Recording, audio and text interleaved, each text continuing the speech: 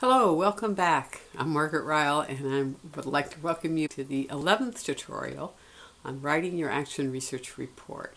These have been a series of online tutorials to help you learn how to do and share action research. This tutorial is really focused on helping you learn how to write up your action research report. And I know some of you will be thinking, well, I've done the action research. I've learned from it. Why do I have to write it up? Especially those that aren't part of an academic program, you might be saying, okay, I'm finished now. I'm going to start by trying to lay out a case for why is it important for you to write your action research report. It doesn't have to just be words, but words are a really important part of the action research. There are 3 reasons why I think it's really important that you write up your action research report, regardless if you're in a program or doing this on your own. The first one is that it deepens your own knowledge.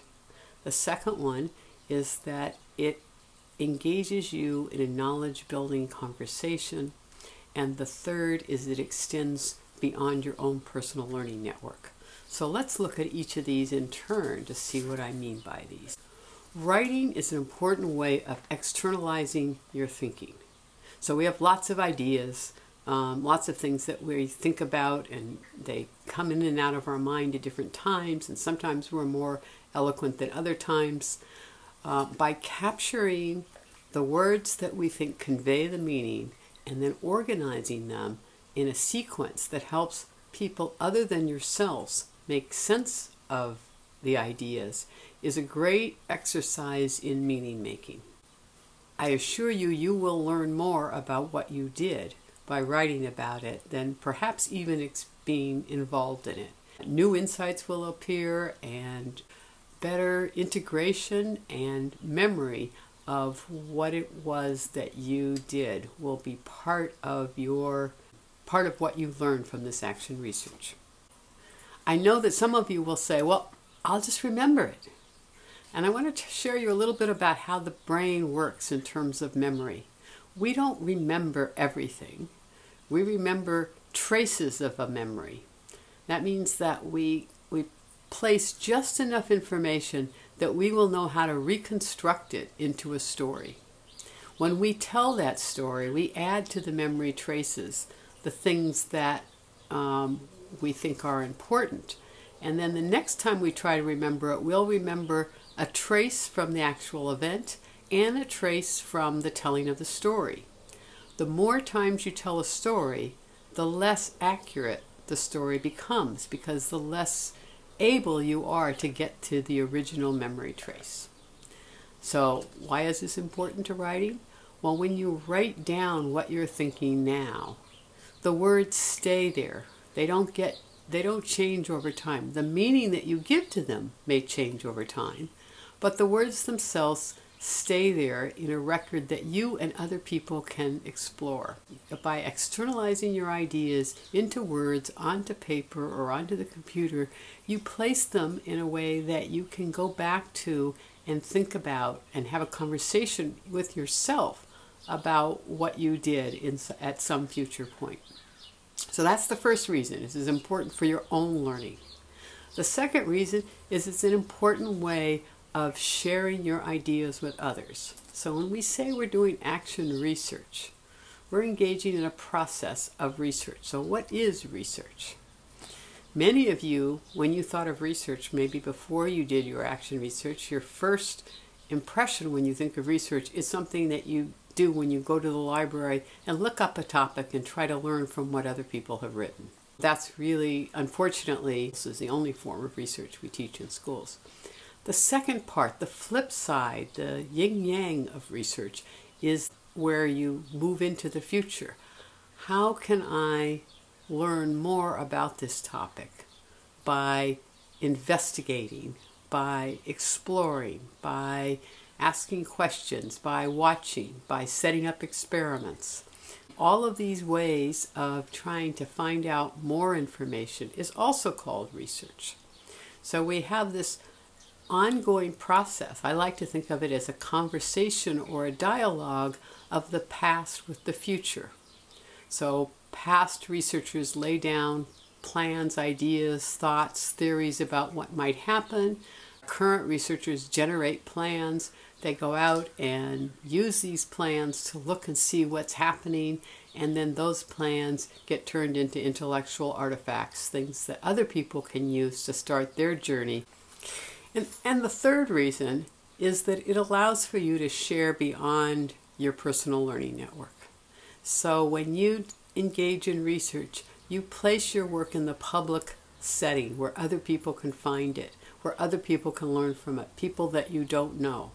This is important because we sometimes have particular attitudes about work that's done by people that we know.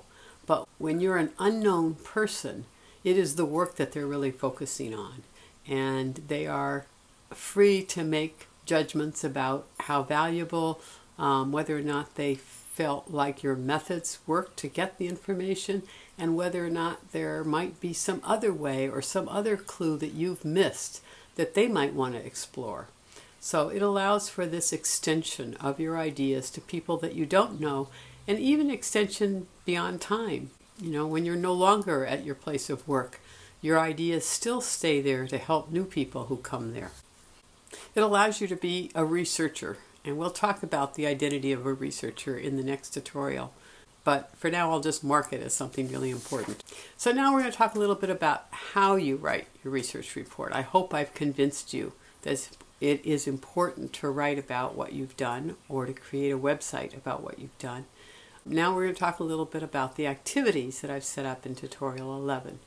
So the first activity is to create a one-page brochure, front and back, that describes the process of your action research, the cycles, some insights that you've learned. And if you do this in a one-page way, it forms a kind of outline for you to organize your thinking as you go to write your longer document. It's also a very useful thing to be able to give to people to invite them to come and see your work online. So I put a template in, and in creating the template for the brochure, I realized that templates are probably useful not just for the brochure, but for lots of the activities.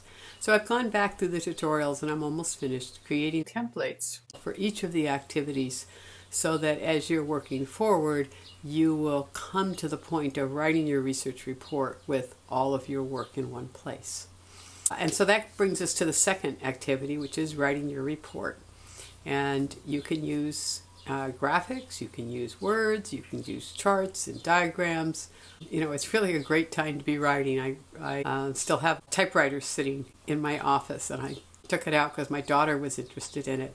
And boy, was that a hard way to write. Those keys just stick. You can't get your idea, you can't get anything other than words, and the words are pretty hard to get to be consistent. So be happy that you have at your disposal all sorts of technology tools that can help you create not only a document of what you did, but also a method for sharing it with both those people you know and people who you don't know but might know in the future. The second activity is using the template to write up your action research. And once you've thought about the words that you want to use, then you really might want to think about the images and how to put it together in, say, an online portfolio of your work. And you'll find some suggestions about how to use the tools to create an effective story online about your action research.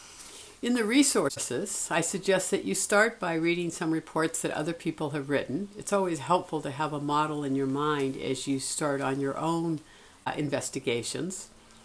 And I also provide some rubrics. Rubrics are a tool to see if you have all the components in a write-up. And I know some of you will be writing your action research reports for your MA or your PhD.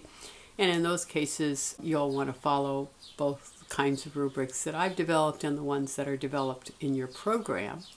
But even if you're not writing for a program, you might want to look at the rubrics that I put and use them as a guide for the kinds of things that you want to make sure you cover in your description of your action research. I also include some resources for web design and also for conference presentations, for writing for journals, and for staging exhibitions of your work so that you can share what you've done locally with the people in your workplace. So that's it for tutorial 11. I hope you enjoy the writing process. I hope you find it rewarding and that it helps you develop some new insights about your action research that perhaps you didn't have before you started. And I hope you'll all come back for the final tutorial where we really will explore what it means to become an action researcher. So have fun. See you next time. Bye for now.